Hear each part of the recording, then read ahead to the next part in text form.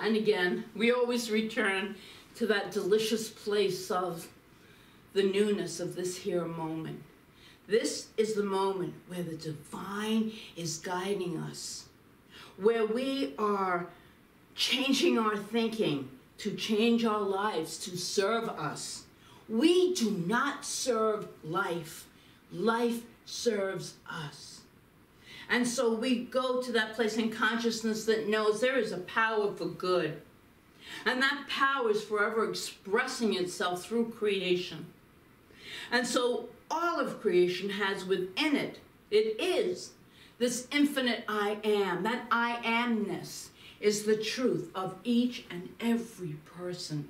And all forms of life, not just people. All forms of life have within it this intelligence that is this beautiful energy of peace and harmony and well-being. And so I know that that is my truth, and I know it is the truth of each and every person. That each one is a being of the divine, created in absolute perfection, uniquely. Everyone is different, but ultimately, we all have that light of divinity within us, waiting to be ignited because it's there. It's waiting to be expressed in and through life. And so we respond to everything that takes place in our lives with that attitude of expectancy, of expecting the greater good to occur for each and every one of us. And so I know each one has that power. And as we choose wisely and aligned with that right thinking, we are choosing to step forward under grace, in love, and live a life that's filled with peace, with expectancy, with good and more good. I give thanks for knowing this. I give thanks for this spiritual teaching, which has blessed not only my life, but the lives of those who I come in contact with.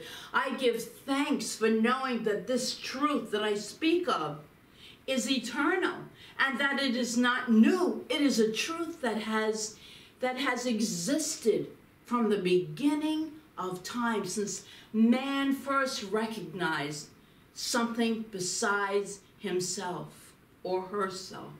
This loving energy of God. I am so grateful to know that this word that I'm speaking is going into the law, because I'm releasing it into the intelligent law of universal mind, where this word is made manifest in the most beautiful, positive manner possible for each and every one. We are each blessed. We are each living a life filled with possibilities.